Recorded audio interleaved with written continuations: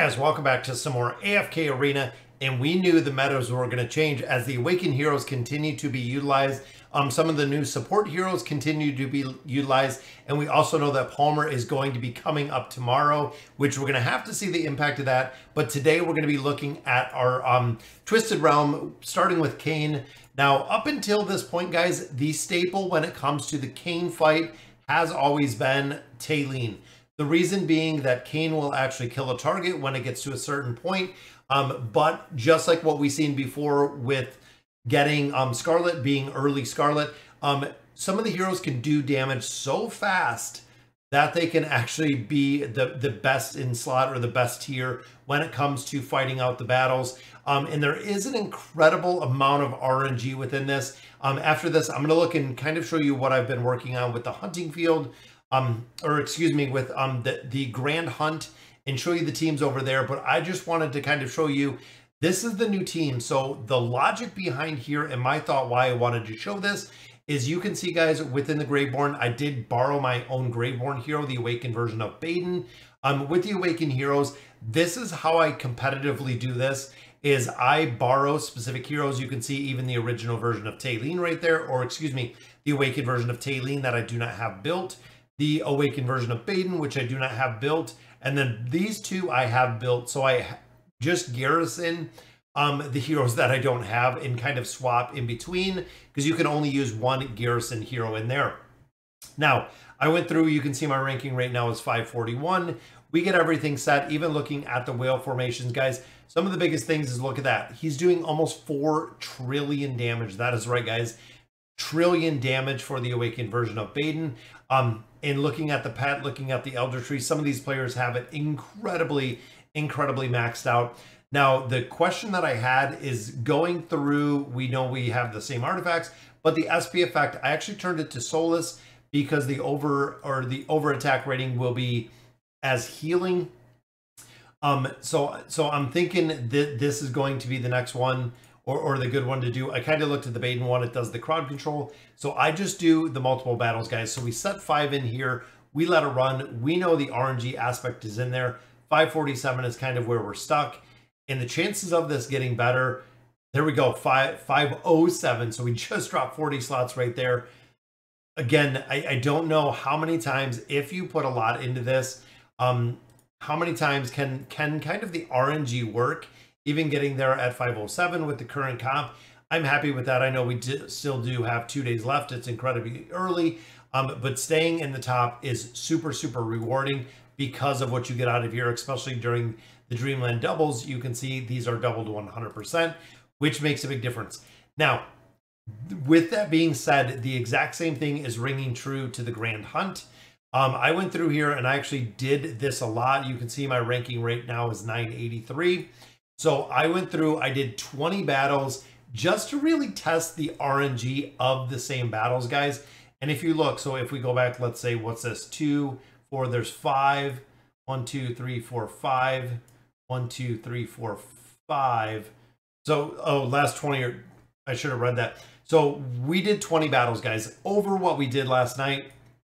We did quite a few battles. I know it took some diamonds, but looking at the lineup here, guys, 94K or 94 billion, 135.27, 170 right there, 173. Then it got kind of some bad RNG in here, bumped back up to 178, 162, 118, and that 152, 168, 157. As you can see, guys, with the same team 20 times, we ranged from 94 billion all the way up to 178 billion. So we almost put up 100 billion more. So I wanted to run through the team that I actually got 178. This is kind of the setup that we did in here. I think hero info, yep, it'll show the badges as well. So you can see, guys, this was a very heavy RNG team. If the RNG of this team really clicked, you can see did a ton of damage. Now, with that being said, guys, these pets need to be built up a lot more. Depending where you have your build, you kind of have to use what you have in here. When you start putting badges, when you start putting beacons, between these heroes, they do amplify the damage. Even having Peanut built out a little bit more for the damage mitigation in this team probably would have made a big difference. But again, the pets in there. Here we did, as you can see, the piercing ammo, hatchet, and then of course the revitalizing herb is the one that we did within there. Now, second team, this again was a little bit of RNG. I tried a lot of different teams in here, even swapping out Baden, swapping out Damon, went with a bunch of different combinations. Couldn't get it higher than probably 13. So if you know, guys, let me know in the comments how we can get this up a little bit higher. Again, I'm willing to put some more diamonds in there. Pet doing pretty well, already at level 9. But this team with the awakened version of Brutus was just kind of slacking.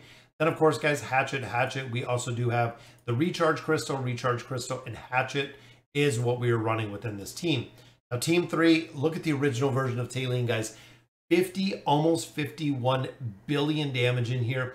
Now, the reason for this is Orthos, when Orthos does his ultimate ability, the original version of Atalene is the strongest, has the most combat rating, can still move with the buffs that we have on there for Halos, allowing us to break 50 billion damage in there, guys.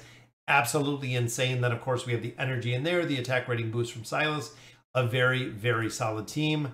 And again, looking in here, she is running the ammo for the normal attacks. We do have the recharge crystal, the revitalizing herb, and then he actually runs the spurring cloak because of the shield for the normal attacks that he is going to boost within there. Now, team 4, this is one, again, I was really, really struggling within this. We put the awakened version of Solus in here, as you can see, doing a ton of healing in here, but overall my damage, I feel like I'm missing something in team 4 that I could definitely score a little bit higher. But again, we have the hatchet. We actually ran in here with this resonating conch for summoned entities, which of course are Peggy's guards, and then the 2 rejuvenating crystals in there, which again, I feel like we could do a lot better within this team, depending on who we run. Then the final team, guys, Anasta. I'm going to correct it because I know the last video I said Antandra a lot. Antandra is actually this hero. This is Antandra, not Anasta. This is Antandra. This is Anasta. There we go. We cleared it up. So Antandra was in here with Grez. Nevi's in here. And then, of course, Rosaline followed Antandra.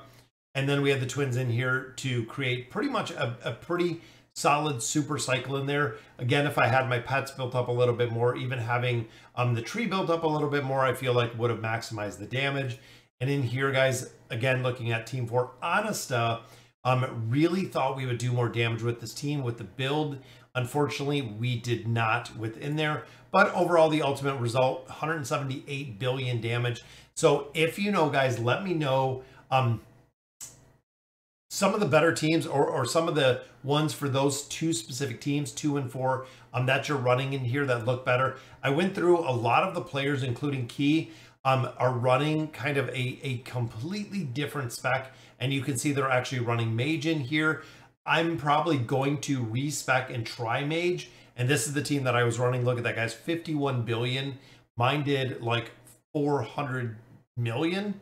It was not even remotely close to what we're seeing right here. But again, Elder Tree in here much higher, Pet much higher. I think this might have a big difference to do with it.